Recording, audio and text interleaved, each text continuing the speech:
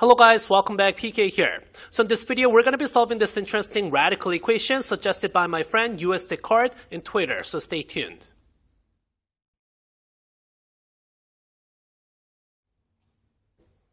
Right, so like I said, this question was suggested by my friend US Descartes in Twitter. So the question is, solve for x, where square root of 5 minus x minus square root of 1 plus x is equal to 2i. For this question, first of all, we need to square your left and right hand side. Then you're getting now only 5 minus x and plus 1 plus x. And then you have negative 2 square root of, now you have 5 minus x times 1 plus x. This is going to be 2i squared. That is just equal to negative 4. Okay, then let's rewrite this left hand side for a little bit, because at least you can cancel those two x's out. So you have 6 now minus 2 square root of the same thing. 5 minus x times 1 plus x. Okay, this is equal to negative 4. That means we can move your negative 4 to your left hand side and move this negative 2 square root of 5 minus x times 1 plus x to the right hand side. So now it is going to be just a 10. That is equal to 2 times square root of 5 minus x times 1 plus x.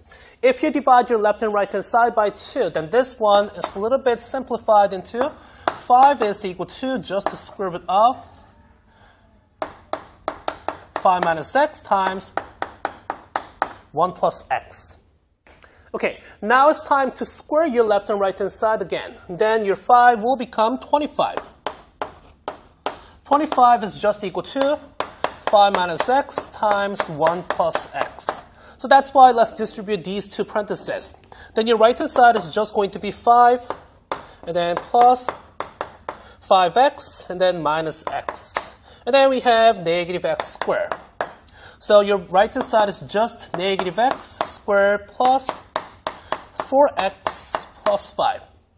Okay, that is equal to 25. So that's why move your terms around. Then your equation, the quadratic equation has to be just x squared minus 4x plus 20. This is equal to 0. Okay, then we can now factor this out nicely only with an integer. So that's why we need to use your quadratic formula to get the value of the x. So x is just going to be, negative 2 is positive 4. Plus minus square root of b squared, that is 16. Minus 4 times leading coefficient positive 1. And then constant is 20. Divided this by 2 times of your leading coefficient is just equal to 2. Okay, so that's why if you calculate what you have inside of your square root, then this is going to be 4 plus minus square root of now negative 64 over 2. So that's why we can rewrite this now as 4 plus minus, now square root of 64 is just equal to 8. So 8 times I. Okay, because we have the negative sign inside of your square root.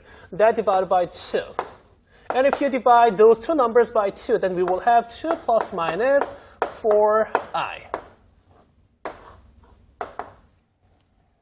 But then again, this is going to be the answer, but before we actually say that this is the final answer, we need to check whether we have extraneous solution or not.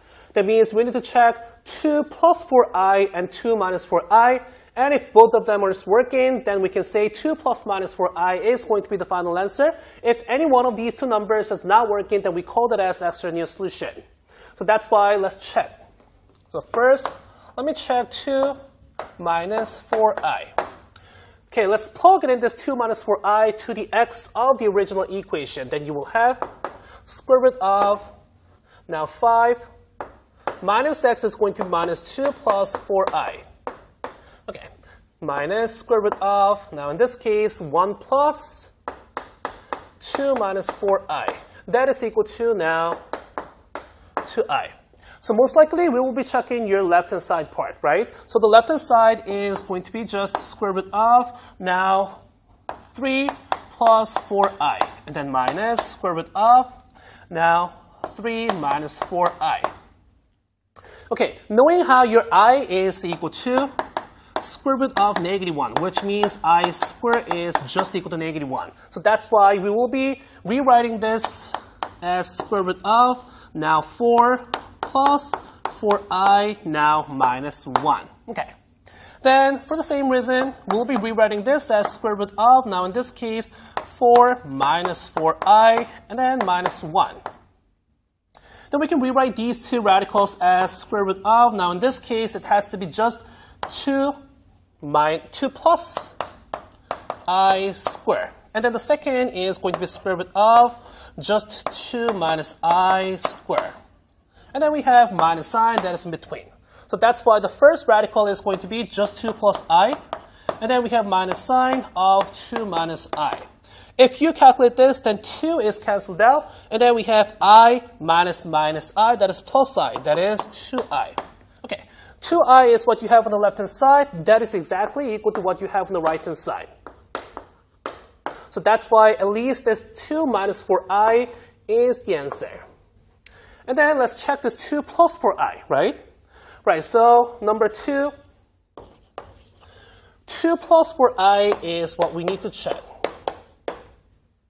Then this is going to be square root of, now plug it in 2 plus 4i to your x, then it's going to be 5, now minus 2, minus 4i. Okay, that minus square root of, in this case, 1 plus x, that is 1 plus 2 plus 4i. And that is equal to 2i. Then let's talk about this first radical. So the first square root part, this is going to be 3 minus 4i. So that is why. First one is square root of 3 minus 4i, then minus. The second one is square root of 3 plus 4i. But then again, we already checked that the square root of 3 plus 4i, that is going to be just 2 plus I. And then square root of 3 minus 4i is just going to be now 2 minus I. If you subtract this, then 2 and 2 canceled out, and we have negative I minus I is negative 2i. That is not equal to this 2i on the right-hand side. So that is why this 2 plus 4i is not the answer. So the final answer has to be x is just equal to 2 minus 4i. Okay, so this is the final answer.